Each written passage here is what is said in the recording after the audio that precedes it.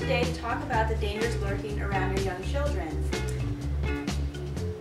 Every minute, minute by minute, day by day, hour by hour, our children are exposed to the media. The media is targeting our children hour by hour, minute by minute, day by day. This is the danger I refer to today. What is the media? Where is the media?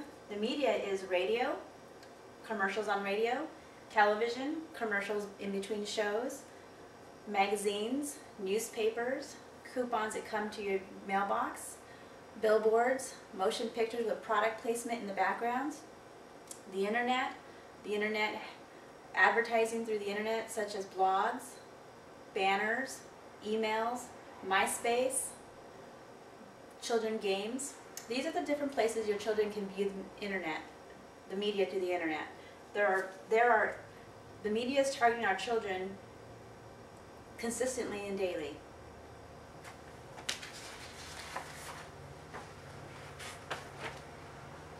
The bad thing about the media and what is dangerous about the media is 90% of the media's advertising towards children is promoting and pushing processed junk food.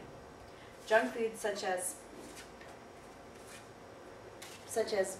soda, candy, cereals, juices, high in sugars, depleted snack foods such as chips, crackers, cookies. These foods are depleted with nutrition. They carry hydrogenated oils, refined sugars, trans fats, dyes, preservatives. These types of foods can cause disease in young children, such as cancer and onset diseases such as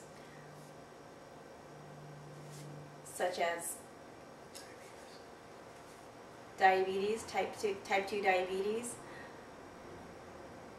ADD, ADHD, allergies. Consuming junk food can cause diseases and cause heart diseases in young children.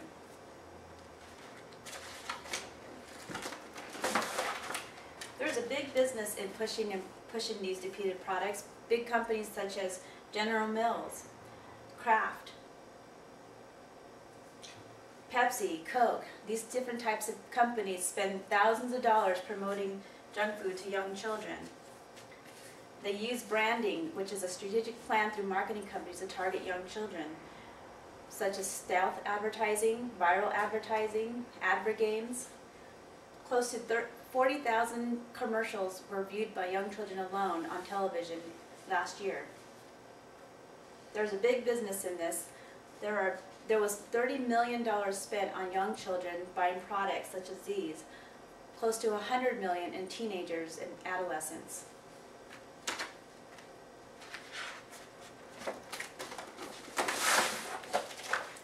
Fast food companies are among the companies that are advertising too through the media, through radio, through TV, through the internet, and all these foods here are depleted in processed food. What's the answer? What should our children be eating? Our young children should be exposed to commercials that are pushing and promoting whole foods that are healthy, such as foods that have live enzymes, antioxidants, minerals, complex carbohydrates, good fats, not unsaturated fats. These are the types of foods that our children are not getting exposed to daily on the television. So these kind of companies are not, General Mills and Coke are not promoting these types of food. These are the types of foods that our children must see and eat to eat regularly and eat healthy. Unfortunately, at this time, we don't have policies set in place to push and promote these kind of foods. Policies need to change. There are some policies that are set by the FCC, and there are some regulations that protect our children. Currently, the FCC regulates commercials on television to 10 minutes during the week through a show, and on the weekends 12 minutes through each show viewing on television. Change can be made by parents if parents promote our policymakers and push, and advocacy groups push to change. These things can be changed. if children were to eat these types of food, we would have less problems with type 2 diabetes, and people would visit doctors less. Is there any questions? Is there any questions in the audience? Yeah, I was wondering that basically how the nutrition affects our children. How does it affect them in a daily manner? Well, what I mean by saying daily is every day, every minute, hour by hour, our children turn on the TV, turn on the radio, and they get messages that these types of foods are good to eat.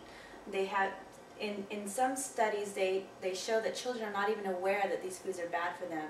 There's no system set up or no commercials that show children how to compare good foods to bad foods. What they see constantly is what they think is healthy. Even parents have no idea.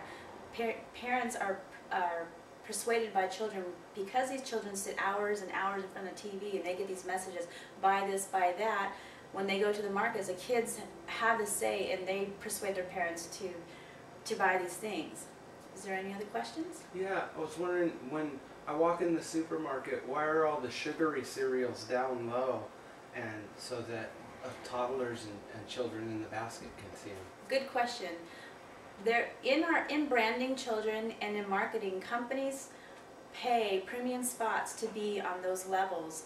You think you're walking down the aisles and these things are just placed there. No, they're strategically placed there. Companies pay billions and billions of dollars to have their products right in the center where your kids can reach and see them. That's called slotting. Major companies pay slotting fees to have their products right there for your kids to grab. Right up front. Is there anything else? Is the Congress supplying any money so that there can be education in public school for children to be aware of nutrition? No, there's not, but there should. That's where parents can step up and create advocacy groups to change that. Currently, on the internet, there is no policies or regulation.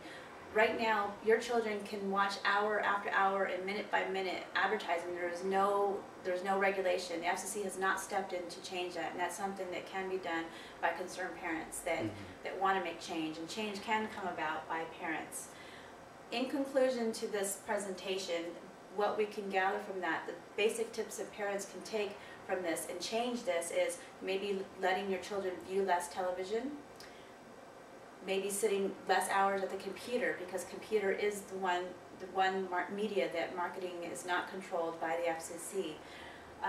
Introducing more whole foods to their children that are natural in their whole state, with live enzymes, minerals, antioxidants, vitamins, whole wheats, complex carbohydrates. The other thing is parents can make change with their schools, with their city, promote and write letters to our policymakers, because these things can change. So please, parents, be aware the media is lurking, and it's up to us to change and watch our children. These companies are making billions of dollars a year marketing and advertising junk food. Thank you.